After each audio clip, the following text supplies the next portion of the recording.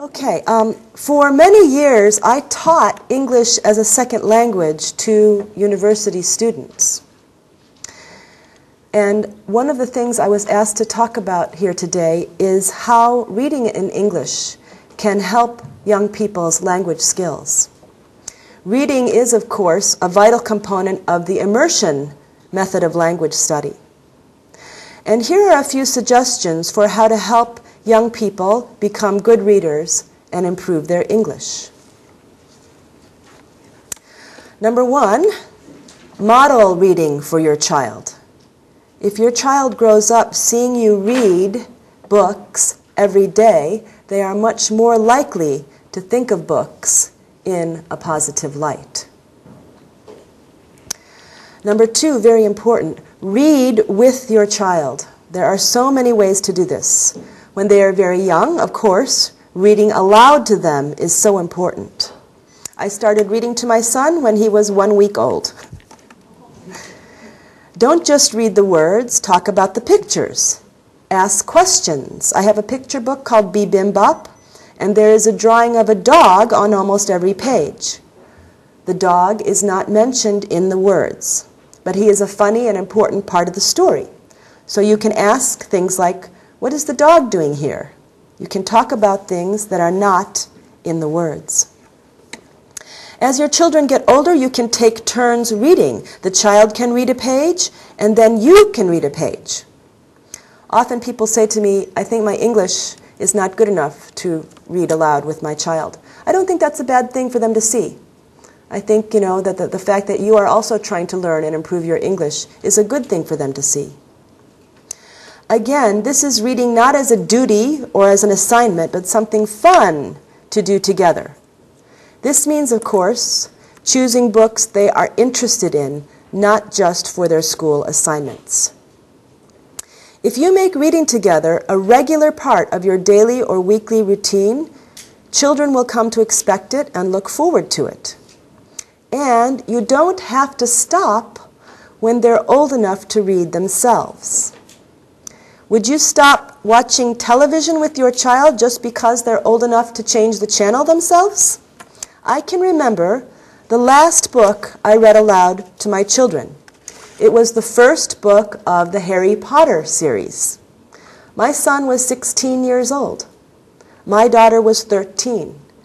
I read that book aloud to them every night during their winter holiday, Christmas vacation. And we all have very fond memories of that time, every night reading the first Harry Potter book together. Another thing you can try that works very well for many young readers is to read the book with the book on tape. So you purchase the book on tape with a native speaker reading the English, and the child reads the book together with the person reading the book on tape. Many times, this enables the child to make the leap into reading more English on their own. Try to see that your children have access to a wide variety of books. Whatever they're interested in, there are sure to be books about that subject available. Whether it's cars, or soccer, or fashion, or music, or martial arts, there are very good books somewhere that have been written on the subject. Help your child find them. Like anything else about being a good parent, this takes a lot of time. But it is a very good use of a parent's time in terms of what your child will gain. If your child already likes to read, and that's probably everybody here, here's one thing you can try to help their English skills. You can try getting the book in both languages. They can read the book in Korean first, and then, once they know the story, reading the English version will be easier for them. This will not work with all children.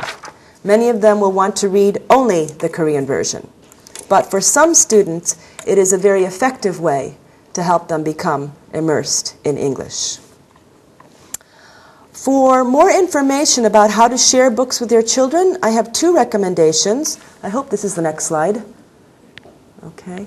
No, sorry, that's a single shard. which is which I'm going to talk about shortly. So, okay. Forward again. Oh, this is the Korean cover of A Single Shard. And oh, here we go. So these two books, one is called Reading Magic. I guess that's this one. Reading Magic by Mem Fox, who is an Australian, and the Read Aloud Handbook by Jim Trelease. Both of these authors also have very helpful websites. So that's the next slide.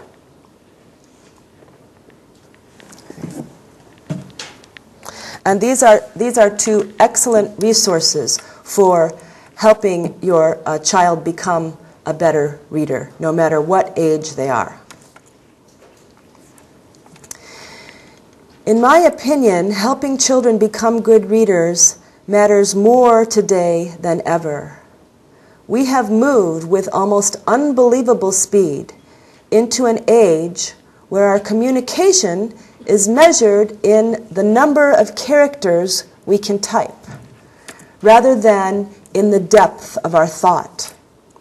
Books are just about the only place left where young people can encounter written language with the luxury of time. Not in a hurry to answer something.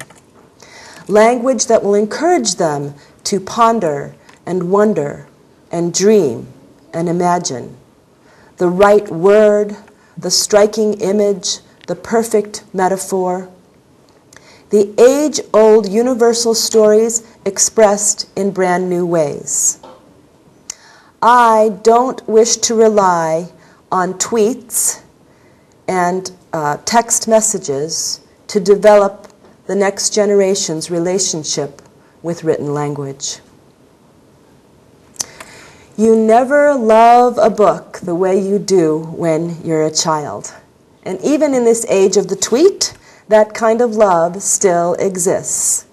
I was at an event in Washington, D.C., and a boy named Daniel stood in a long line in the hot sun waiting for me to sign his book.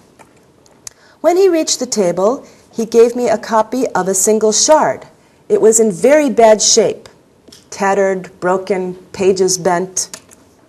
And he said, I was trying to keep track of how many times I read this book so I could tell you when I met you, but I lost count after 62 times.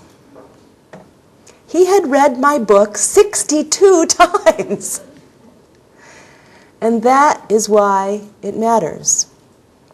Daniel is an inspiration to me every time I sit down to write. I think about him and I try to make every single sentence I write worth reading at least 62 times. At another event, a woman came up to my table and started talking to me about her son, whose name was Eric. Eric was there too, but hanging back a little. He was a skater kid. He had baggy shorts and long hair and a cap, and he had a skateboard under his arm. His mother told me that Eric is dyslexic, and he has struggled all his life with reading. He hated to read. He had never once finished a book on his own. And then she gave him one of my books. He read it by himself, and then he read it twice more. When she was telling this story, she started to cry. So then I started to cry. And then poor Eric was standing there wishing he could ride his skateboard very far away. Then he handed me his book to sign, and I was shocked. It was a copy of one of my books called When My Name Was Kyoko.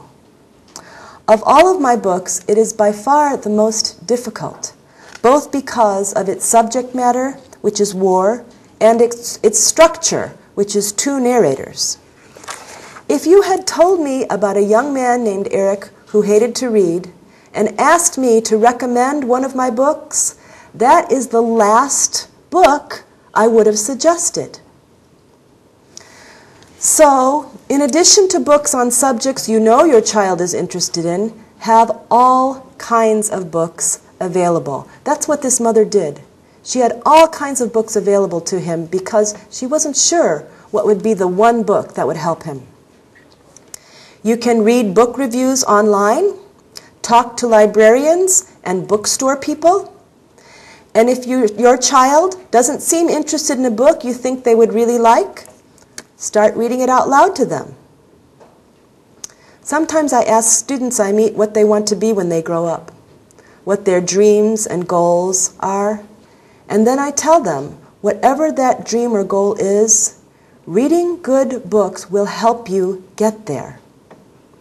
I am very appreciative of all of you who are here today, because your presence demonstrates that you are truly interested in helping your children become creative, imaginative, thoughtful human beings, as well as true citizens of the world.